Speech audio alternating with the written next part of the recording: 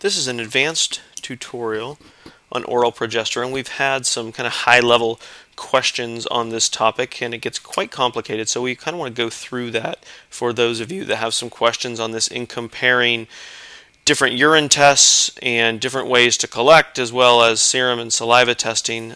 So let's start with what happens to blood levels of progesterone when you take oral progesterone, because this can actually be a much more complex topic than you would think. So you take oral progesterone, 100 milligrams, and in this study they peak at around 1.5. Now premenopausal levels are going to be up and over 4. Just as a comparison, this is 100 milligrams oral.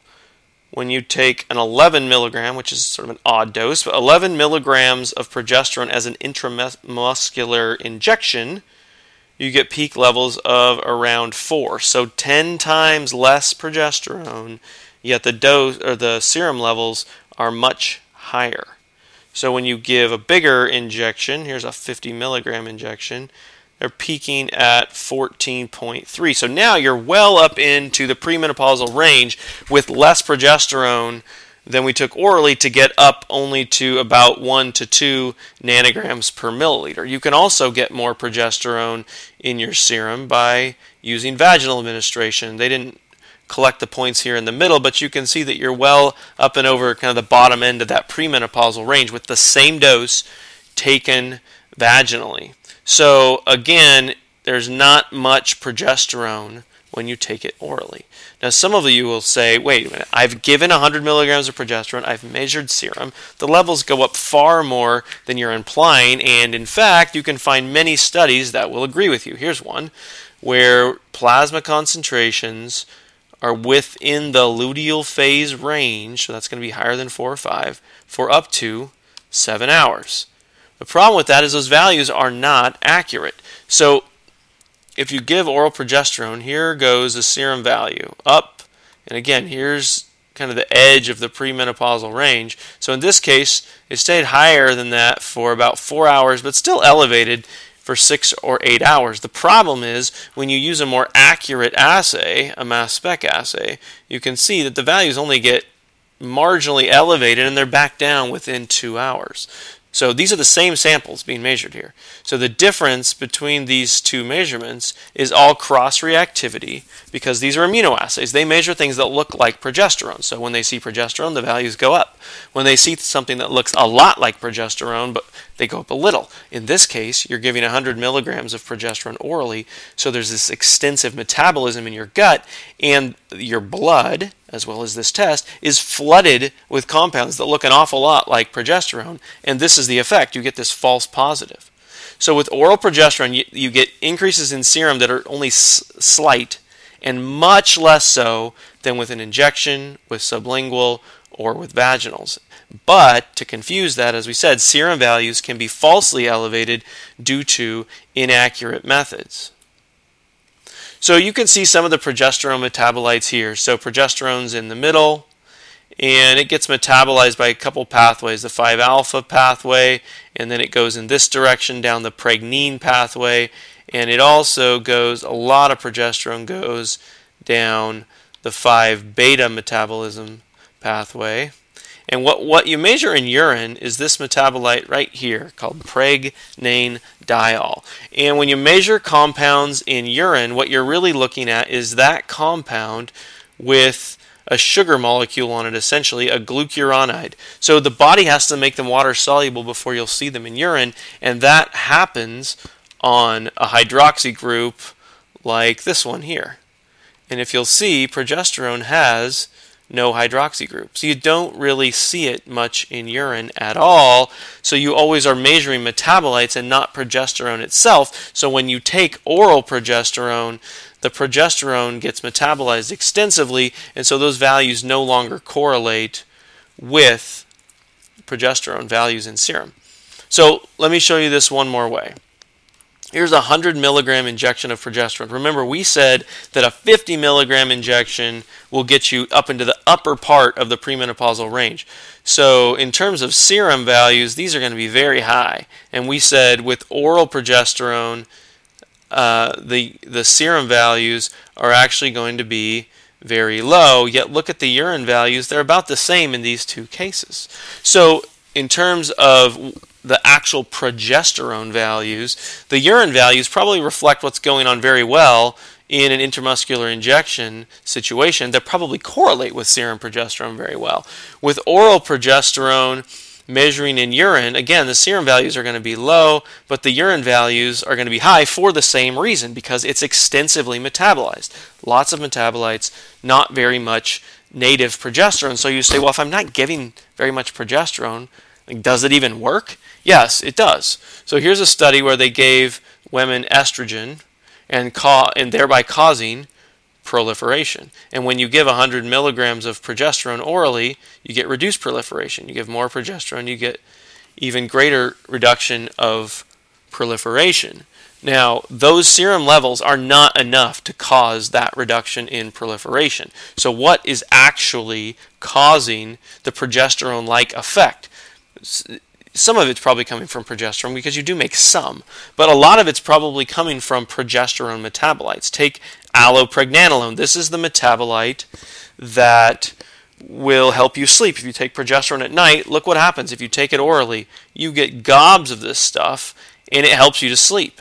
If you take that dose and you transfer it to a vaginal dose, you don't get allopregnanolone. Yes, you get lots of progesterone, so it's good for that. But if you want help sleeping, then you can strategically take it orally, because we know we get lots of metabolites. And again, these metabolites are responsible for some of progesterone's effect. So what we have three primary pathways that it goes down. What happens is the progesterone hits your gut, and the gut bacteria send it down the beta pathway.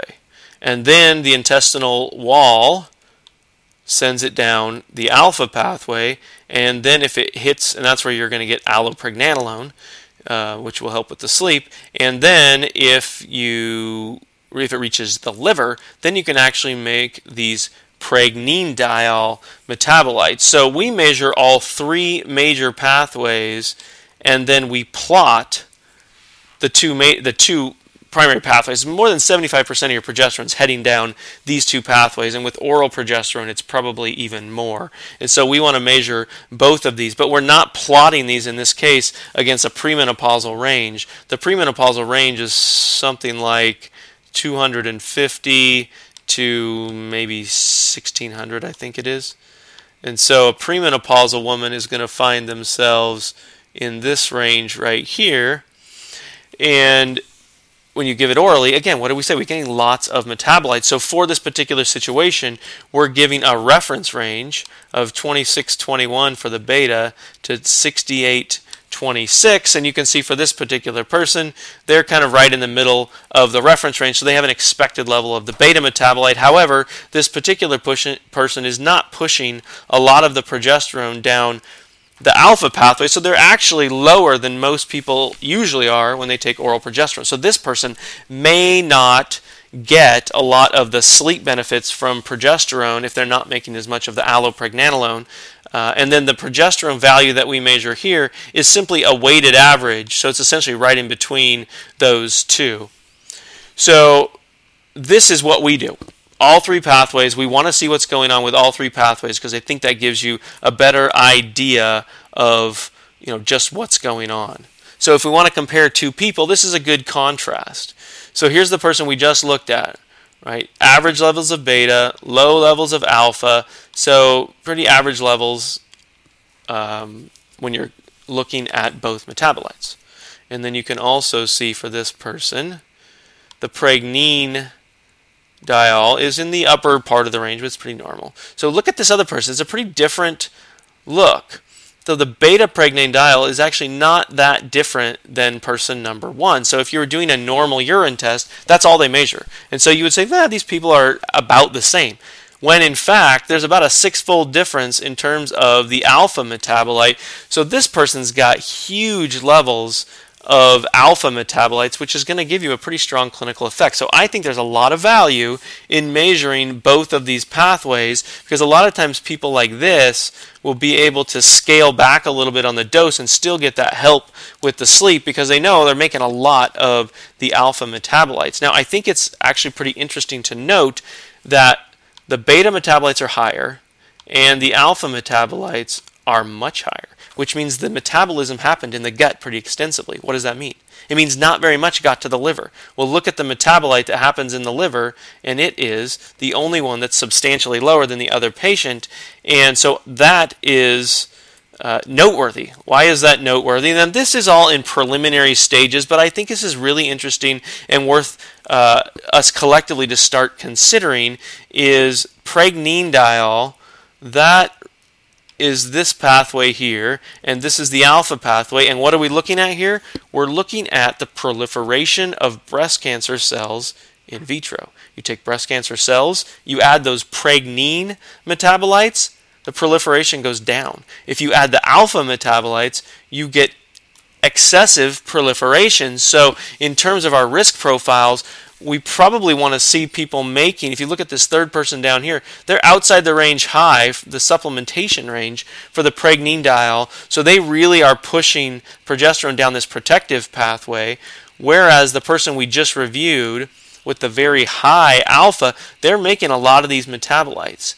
Now, we don't yet know exactly how significant this is because this has only been looked at in vitro, but I think it's worth, and we want to get out ahead of this, starting to look at different metabolites. Again, I think the problem is pretty much every lab out there is measuring just the beta metabolite. Now, yeah, it's an abundant one, but it's down a more inert pathway, and you're not really seeing what's going on with some of these metabolites, and I think that's going to be important as time goes on. So with oral progesterone, we can look at those metabolites and we can deduce some interesting things. It's still not a situation where you've got a one-for-one relationship where you can look at a value and just say, okay, the value's low, so increase the dose, or the value's high, so decrease the dose. You've got to work at it a little bit more, but I do think you want to stay away from serum and saliva testing for this particular situation because, one, the return to baseline is too fast, and two, when you do see an increase, it's not accurate unless you're using a mass spec measurement anyway, so that really is of limited value. So serum values don't increase much, metabolites are responsible for a lot of the clinical effect, and testing can be of limited value, and we're really trying to restore some of the value to testing following oral progesterone by looking at all of these different metabolites, looking at them relative to a range for oral progesterone supplementers, and then trying to deduce what makes sense. For some patients, you might want to scale back the dose. For some patients, you might want to increase the dose. And for some patients, you might look at that picture and also look at the patient, and maybe they're one, for example, that pushes it down a pathway that doesn't seem to be favorable, and maybe they're not struggling with the sleep issues. Maybe you want to move them to a different route of administration, but I think you can make some better informed decisions with this test relative to what's typically available for this situation. If you've got comments, questions, you'd like to contribute to this conversation, we certainly would welcome that. And you can email us at info@precisionhormones.com.